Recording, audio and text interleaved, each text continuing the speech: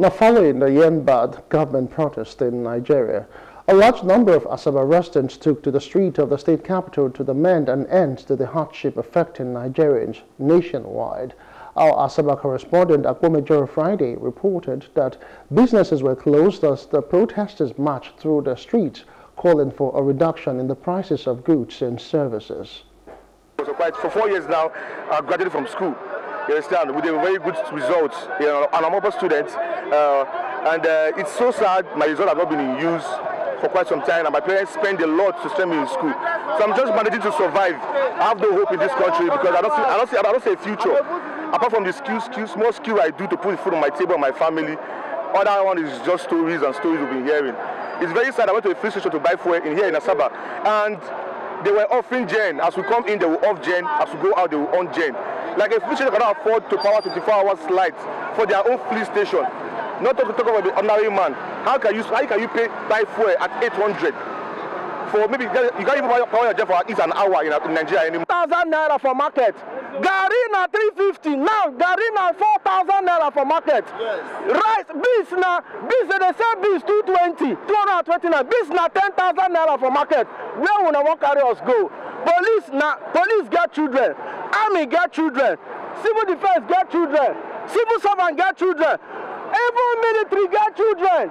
And politicians know they feel them at all because they get what for the collector.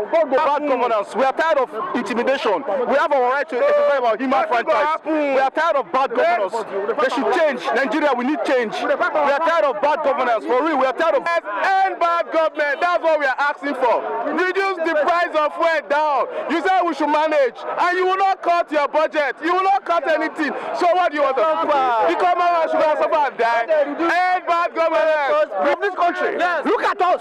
Look at the youth. They will not care for the children and the family. Hungry everywhere. We are not happy. We are not happy with this country at all. However, the president of the Young Nigerian Rights Organization, Comrade Victor Oje, stated that they were not joining the end-bad government protest aimed at addressing the current hardship faced by Nigerians. We are not part of the protest because we already know that there's a security threat in the country.